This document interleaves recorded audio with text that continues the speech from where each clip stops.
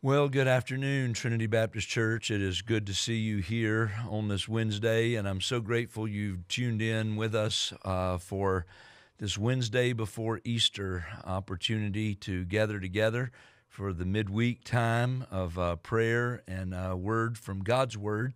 And I thank you for taking the time out of your schedule this week. This is a special week for believers really across the world as we celebrate the death, the burial, and resurrection of our Lord and Savior Jesus Christ. And I am so thankful you've taken the time to join here with us. We don't want to forget the special services that we are looking forward to this weekend, and what a great, great day of celebration it will be this coming Sunday. In fact, I want to remind you, not only will we be doing our 8:45 worship and our 11 o'clock worship services, which we usually do each Sunday, but we want to invite you to a special sunrise service.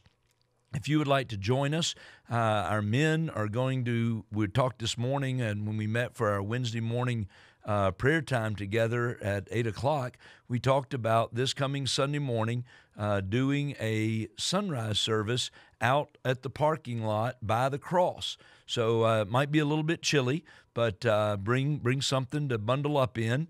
And we're going together at 6:45. It'll be a brief service, about 30, 40 minutes probably tops, but we're going to gather at 6:45, gather in the darkness. The sun is set to rise just a little after 7 a.m., and then we'll close out the service with a tremendous time of prayer, just thanking God and celebrating with the Lord His graciousness. For the Lord is risen. We will celebrate. He is risen indeed. So I hope you'll make plans to be with us. You'll even have time just to come to that service and then run on home if you want to change clothes and then get back for the 8:45 service or the Sunday school at 10 o'clock or worship at 11 o'clock because, as I said, we will be doing both of those worship services and Sunday school on Sunday morning. And then just add that little added bonus, if you want to be a part of a special time of celebrating the resurrection at a sunrise service here at Trinity, we invite you at 6:45 for that time together to sing together, to pray together, and to look into God's Word and just remember that special moment as those ladies early in the morning came and found that the tomb was empty. So I just kind of get chills thinking about it, and I hope that you'll make plans to be there with us. But I wanted to ask you to take a moment and turn in God's Word with me to 1 Timothy chapter 3 for just a moment. 1 Timothy chapter 3 is where I want us to look as we get ready for our prayer time. You see on the email that had our video here embedded in it, a place where you can print out the prayer list for tonight and the remainder of the week. So hopefully you will take an opportunity and click on the prayer list, print it out, and have it by your side this evening to be able to lift up the prayer needs of your church family and those that have been reported in. As always, you can update that prayer request or prayer sheet by calling our church office. You can let Carol know by calling 704-662-9303. That's 704-662-9303. And let us know what your prayer need may be, and or if there's something you see on the prayer list that needs to be updated, we can certainly do that as well. Or you can email us, and that's just as simple. Email to office@trinitybaptist.com. That's office@trinitybaptist.com, and we would love to just always want to keep that prayer list updated, keep it fresh, so that when you take it and use it in your prayer time, that it's you'll know that it's needs that need to be brought before the Father, and you can pray as specifically as possible for the needs on that list. But I do want you to turn to 1 Timothy 3:16 for a moment. For the Apostle Paul proclaimed these words to the world. He said, "And without controversy, great is the mystery of godliness. God was manifested in the flesh, justified in the Spirit, seen by angels, preached among the Gentiles, believed on in the world, received up in glory. Now, I don't know about you, but those are words that I can get a little bit excited about. And I want you just to take a moment and look at them with me. When you stop and just consider what Paul is announcing to the world, when you stop and just consider that right there, Paul is saying God was manifested in flesh. I mean, the sovereign, omnipotent, omniscient, omnipresent God of the universe actually has condescended to enter into a personal relationship with mortal man, with you and with me. That's a very bold statement, and it's chock full of information. And that's exactly what Paul is saying. And if you'll just take that one statement, God was manifested in flesh, that he has condescended to enter into a personal relationship with you and with me. Just think about what he is saying. And he kind of unpacks it all the way down. That the eternal God took on the flesh of man. If you just stop and think for a minute and consider that this eternal God was placed in the trough, a feeding trough, in a primitive cave of a shepherd's field. Just think about that for a minute. That God became man so that man could become like God. Not so that man could become a God, but that we could take on the character and the nature of the living God. Just consider that. Consider that he tells us that how amazing the fact is that the Spirit of God would overshadow the Virgin Mary, that she might conceive and bear a son.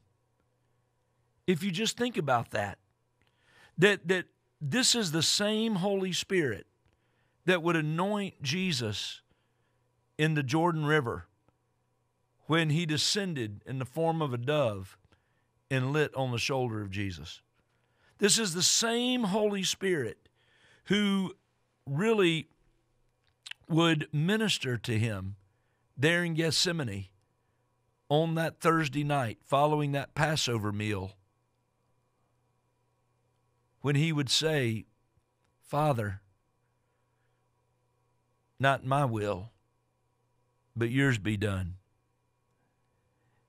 It was the same Holy Spirit that would sustain him all the way to Golgotha as he traveled that Via Dolorosa through Jerusalem on the way to the cross. It was the same Holy Spirit who would raise him from the dead on that Sunday morning. Thus Paul says, justified in the Spirit. And yes, he was in fact seen by angels. Think about that. Angels who sensed his sorrow at Gethsemane. I'm talking about there were angels who sensed his suffering at Golgotha. I'm talking about angels who actually watched his stopover at the grave. And these angels, remember that great song? He could have called 10,000 angels to destroy the world and set him free. But he died alone on Calvary's tree for you and for me. That's the gospel. You know, it was an unbelievable thing to the first century Jews that Jesus, the Messiah of God, would actually be preached among the Gentiles. But that's, again, what the Scripture says. He was preached among the Gentiles. Now, why was that? Because he came unto his own, if you'll recall, but his own received him not, the Bible says. So he had been rejected. And the mystery was that many among the Gentiles actually received him for the forgiveness of their sins. And then a great number of people, look what it says, believed on in the world. In other words, they believed on him. A great number of people believed the word of the Lord and said yes to Jesus.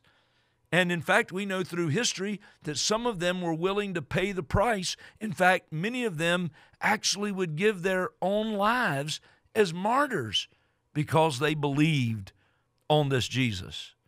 Again, this is what Paul declared to the world.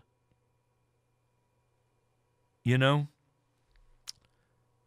I think about when it says seen by angels, that the very last line in verse 16 says, received up in glory, that it was angels who stood by as the followers of Jesus actually were looking up.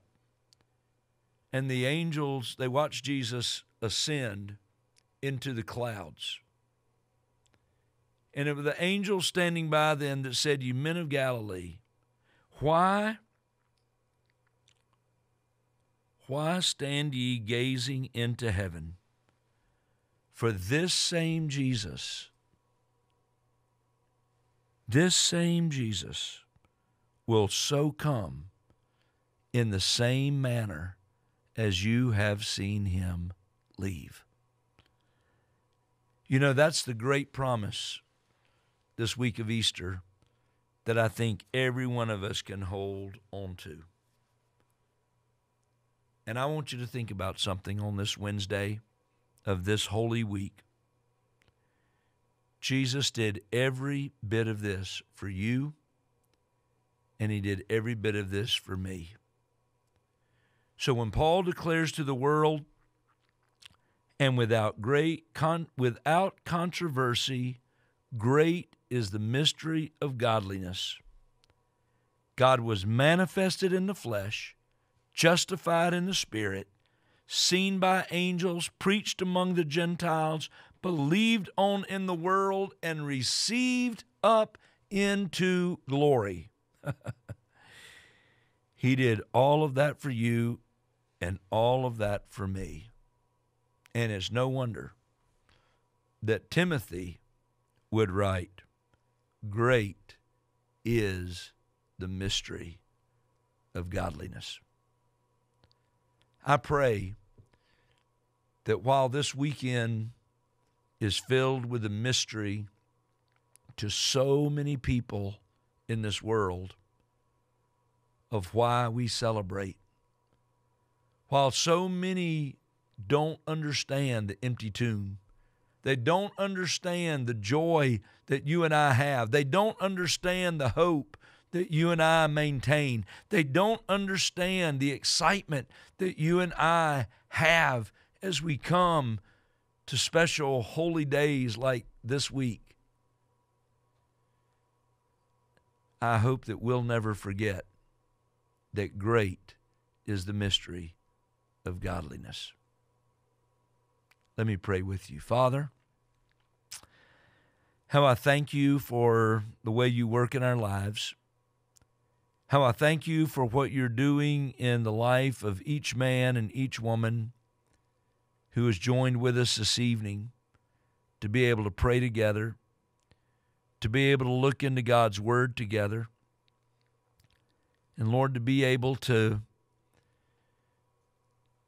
just pour out our hearts to you in special times of prayer like we have right here and now.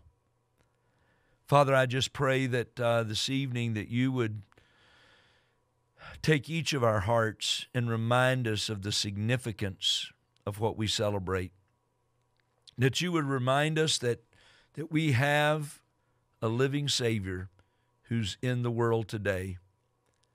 And Lord, that you would remind us that we do not walk alone, but that we walk with our Savior Jesus, guiding us, directing us, leading us.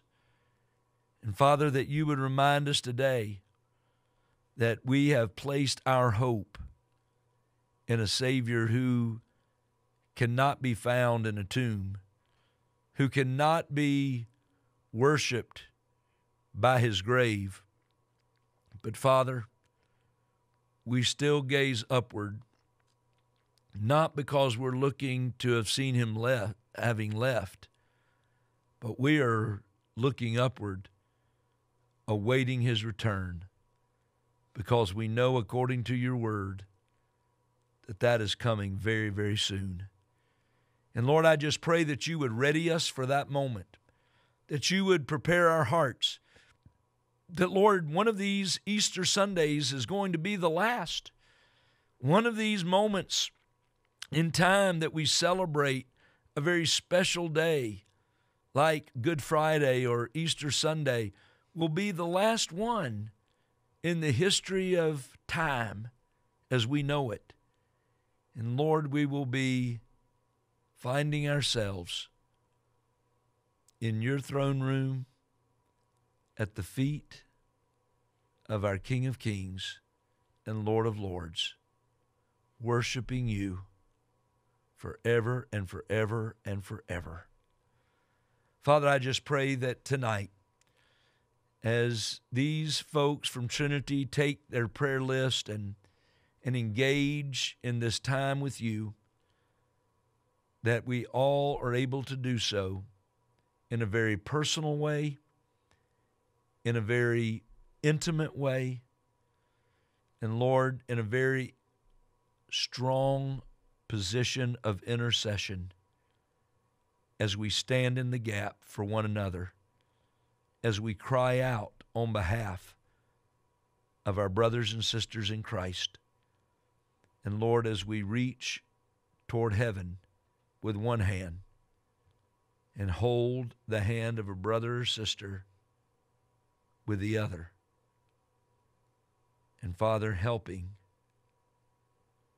to pray for the needs in those lives. Again, we love you. We ask that you take us tonight and use this scripture just to refresh our minds of what a mighty God we serve. And thank you that great is the mystery of godliness. For it's in Christ Jesus and his holy name that we lift this prayer. And all God's people said, amen. Well, God bless you. Thank you so much for being with us today. And it is my prayer that you will not miss out on the activities of this weekend. I know Easter's a special time. I hope there'll be some time that you'll be able to be with family. I hope there'll be some time that you'll be able to share with your children just the significance of what this weekend is all about. And I really hope that this will be a time that families will be able to come together into the house of the Lord and just stop and consider that it really is all about Jesus and who he is, what he is all about, and what he did on our behalf. I look forward to worshiping with you at Trinity this coming Lord's Day, and what an exciting day it will be. Please make plans to be with us, whether it's the sunrise service or whether it's one of the other two, or whether it's the sunrise service and one of the other two. We just want to be able to gather together with you in Jesus' name. So have a great, great rest of your week, and I look forward to seeing you this coming Easter Sunday, this coming Lord's Day. God bless you.